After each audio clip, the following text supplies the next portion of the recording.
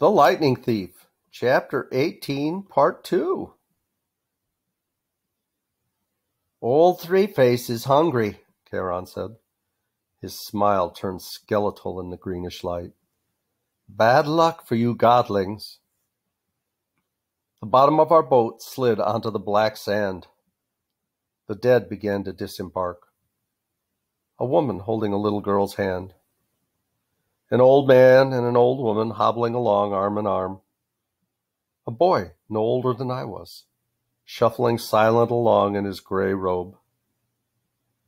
Charon said, I wish you luck, mate, but there isn't any down here. Mind you, don't forget to mention my pay raise.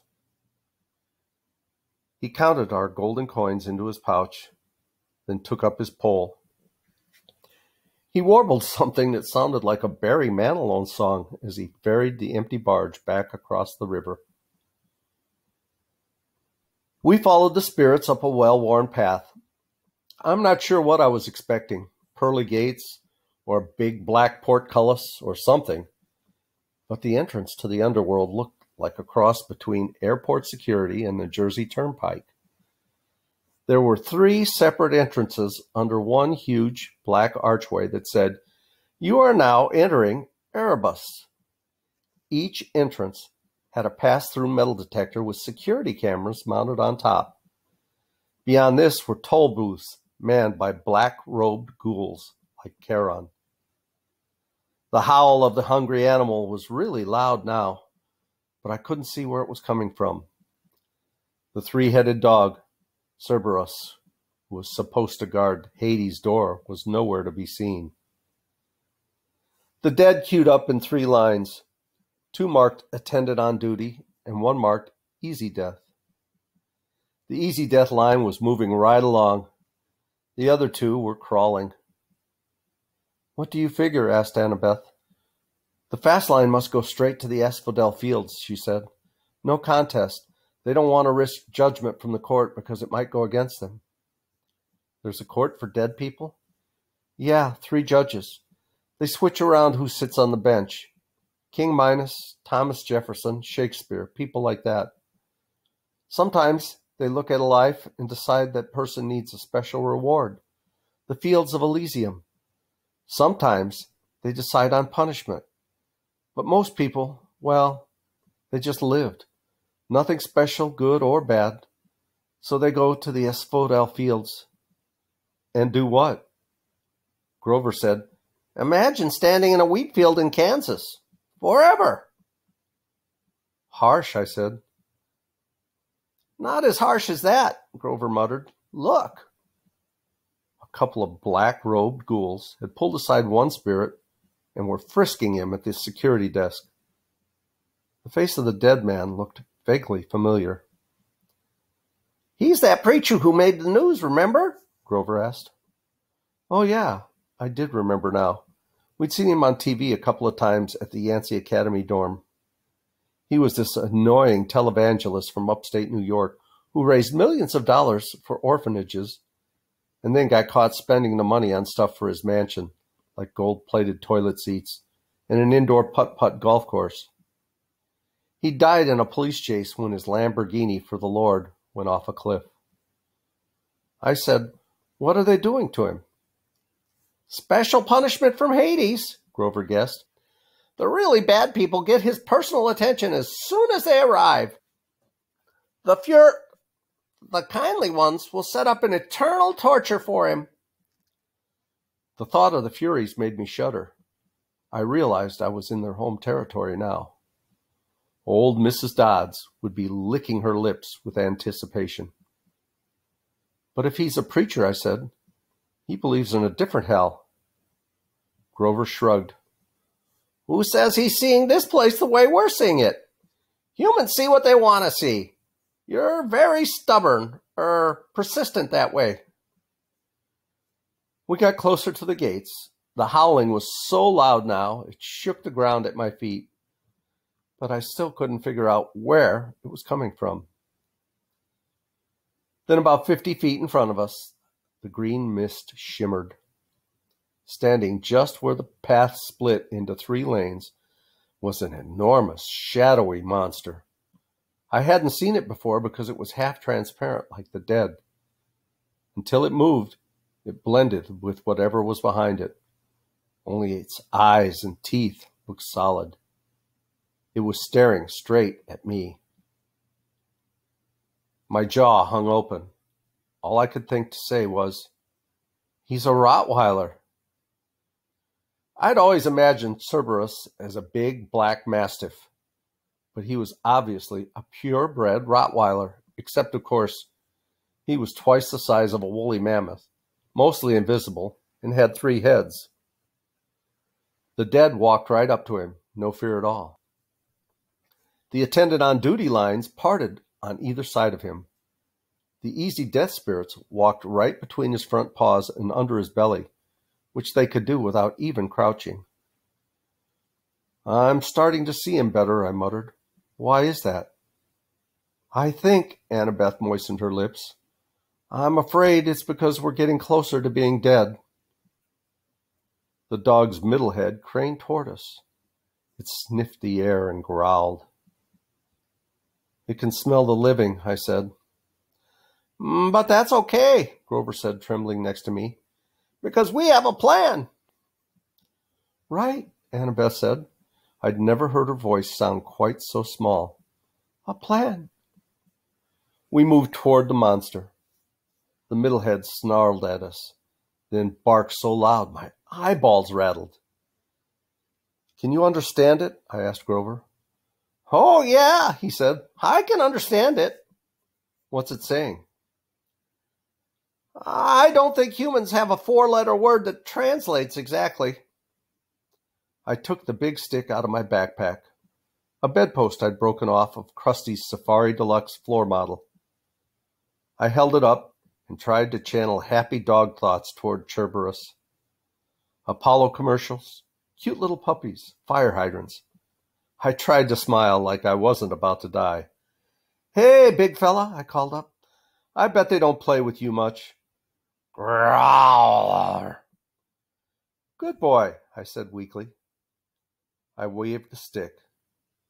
The dog's middle head followed the movement. The other 2 heads trained their eyes on me, completely ignoring the spirits. I had Cerberus's undivided attention. I wasn't sure that was a good thing. "Fetch!" I threw the stick into the gloom, a good solid throw. I heard it go kerplosh in the river Styx. Cerberus glared at me, unimpressed.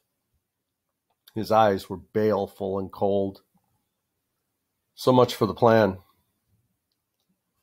Cerberus was now making a new kind of growl, deeper in his 3 throats. Grover said. "Percy?" "Yeah?" "I just thought you'd want to know." "Yeah?" "Cerberus, he's saying we've got 10 seconds to pray to the god of our choice. After that, well, he's hungry." "Wait," Annabeth said. She started riffling through her pack. Uh-oh, I thought. 5 seconds, Grover said. "Do we run now?" Annabeth produced a red rubber ball the size of a grapefruit. It was labeled Waterland, Denver, Colorado. Before I could stop her, she raised the ball and marched straight up to Cerberus. She shouted, "See the ball? You want the ball, Cerberus? Sit!" Cerberus looked as stunned as we were. All 3 of his heads cocked sideways. 6 nostrils dilated. "Sit!" Annabeth called again. I was sure that any moment she would become the world's largest milk-bone dog biscuit. But instead, Cerberus licked his 3 sets of lips, shifted on his haunches, and sat, immediately crushing a dozen spirits who'd been passing underneath him in the easy death line. The spirits made muffled hisses as they dissipated like the air let out of tires. Annabeth said, "Good boy." She threw Cerberus the ball. He caught it in his middle mouth. It was barely big enough for him to chew, and the other heads started snapping at the middle, trying to get the new toy. Drop it, Annabeth ordered. Cerberus's head stopped fighting and looked at her. The ball was wedged between two of his teeth like a tiny piece of gum. He made a loud, scary whimper, then dropped the ball, now slimy and nearly bitten in half, at Annabeth's feet. Good boy! She picked up the ball, ignoring the monster spit all over it. She turned toward us. Go now, easy death line, it's faster. I said, but now, she ordered in the same tone she used on the dog. Grover and I inched forward warily. Cerberus started to growl. Stay, Annabeth ordered the monster. If you want the ball, stay. Cerberus whimpered, but he stayed where he was. What about you? I asked Annabeth as we passed her. I know what I'm doing, Percy, she muttered. At least I'm pretty sure. Grover and I walked between the monster's legs. Please, Annabeth, I prayed. Don't tell him to sit again. We made it through. Cerberus wasn't any less scary looking from the back. Annabeth said, Good dog! She held up the tattered red ball and probably came to the same conclusion I did, that if she rewarded Cerberus, there'd be nothing left for another trick. She threw the ball anyway. The monster's left mouth immediately snatched it up, only to be attacked by the middle head, while the right head moaned in protest. While the monster was distracted, Annabeth walked briskly under his belly and joined us at the metal detector. How did you do that? I asked her, amazed.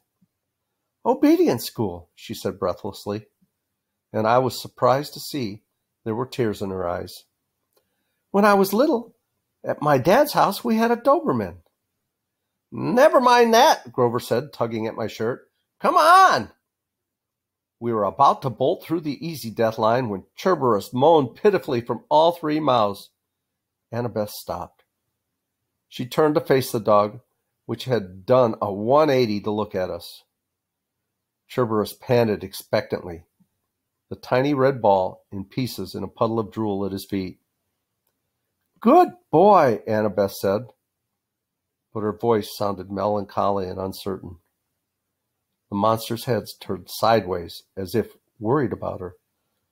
I'll bring you another ball soon, Annabeth promised faintly. Would you like that? The monster whimpered. I didn't need to speak dog to know Cerberus was waiting for the ball. Good dog. I'll come visit you soon. I promise. Annabeth turned to us. Let's go. Grover and I pushed through the metal detector, which immediately screamed and set off flashing red lights. Unauthorized possessions! Magic detected! Cerberus started to bark. We burst through the easy death gate, which started even more alarms blaring, and raced into the underworld. A few minutes later, we were hiding out of breath in the rotten trunk of an immense black tree as security ghouls scuttled past, yelling for backup from the Furies. Grover murmured, Well, Percy, what have we learned today? That three-headed dogs prefer red rubber balls over sticks. No, Grover told me. We've learned that your plans really, really bite. I wasn't sure about that. I thought maybe Annabeth and I both had the right idea. Even here in the underworld, everybody, even monsters, need a little attention once in a while. I thought about that as we waited for the ghouls to pass. I pretended not to see Annabeth wipe a tear from her cheek as she listened to the mournful keening of Cerberus in the distance, longing for his new friend. And we'll read chapter 19 next time. Till then, as Tigger says, TTFM or ta-ta for now. Thanks so much for watching. I love you guys. Bye-bye.